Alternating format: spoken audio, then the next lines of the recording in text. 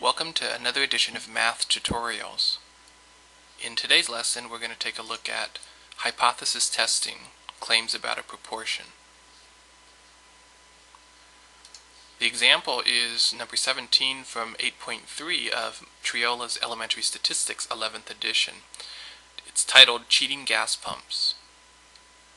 When testing gas pumps in Michigan for accuracy, fuel quality enforcement specialists tested pumps and found that 1,299 of them were not pumping accurately, and 5,686 were accurate. Use a 0.01 significance level to test the claim of an industry representative that less than 20% of the Michigan gas pumps are inaccurate. Now, the first thing you want to be able to do in a problem like this is figure out what it's asking you to actually test, because there are a lot of different hypothesis tests we go through. And the key is to read the sentence where they ask you to find something. It says, test the claim that less than 20% are inaccurate. Well, that's a claim about a percent, which is a proportion. It's not a mean, it's not an average. It would say, test the claim that an average is something, if it was about a mean.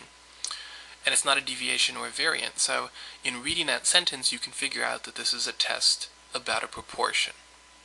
Now that's important because then if you know that, you can go to your calculator and you can actually look up what you need to know. So let's pretend I don't even know what to do very much.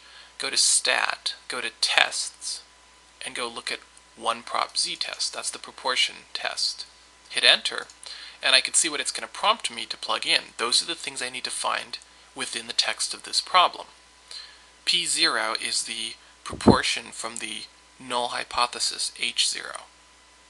Since the claim has to do with 20%, that's going to be the P0, 20% or 0.20. And then X and N are talking about the sample.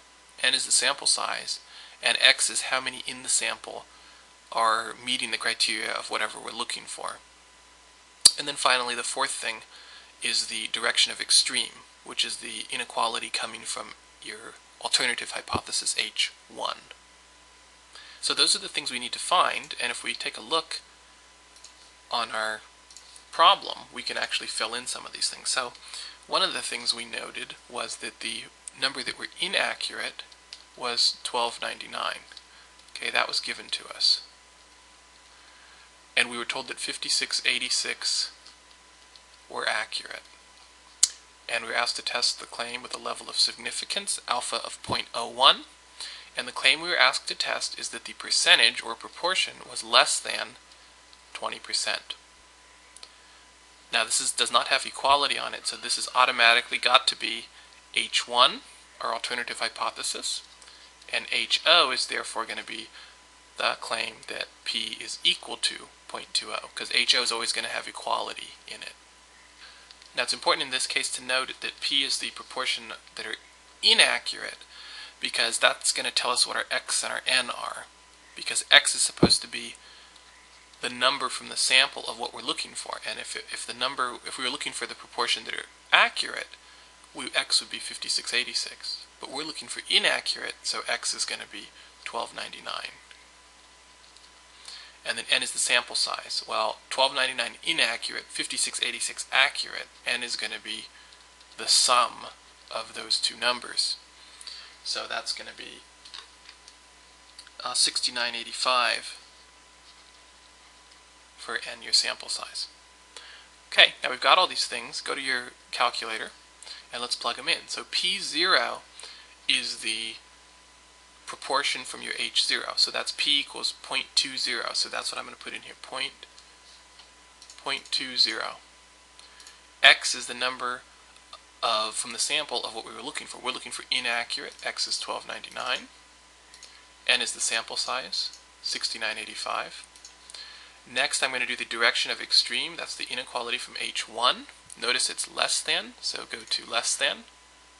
And over here you hit Enter to shade what you want. So I move on to less than P0, Enter, and then I go to Calculate. And I'm doing p-value method, so the main thing I want to pick out of all of this is that the p-value is about 0.0017. So p-value is approximately 0.0017, and then you're going to compare that to your alpha. Well, the p-value is less than alpha, and that means there's not a lot of support for HO, so we reject HO. And therefore we conclude that the claim that P is less than 0.20 is probably true, or at least it's supported by the data that we have.